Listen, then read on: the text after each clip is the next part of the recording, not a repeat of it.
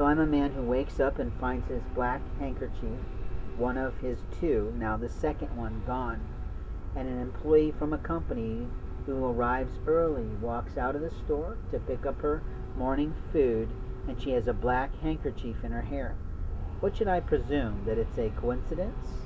Or should I presume that she's a part of the people who think they have rights to steal from a homeless man?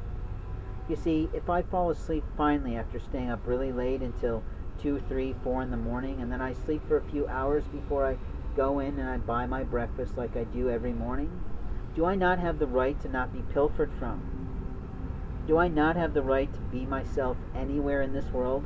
Or is American white bread and American black bread the only people who get to live because they have jobs today? Well, maybe I have a job, but my job doesn't look like yours. And maybe I lost my life because of liars and thieves, like what appeared to be happening to me, not at all what is absolutely happening to me.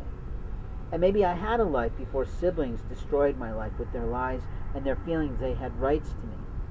And maybe I had a life and I had a face that wasn't bloody before my brother played into a community and literally drove past me 10, 20 times without ever helping me.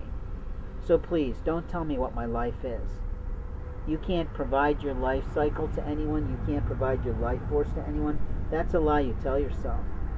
But if you're thinking that if you pay something, you get to take something, you're lying to yourself.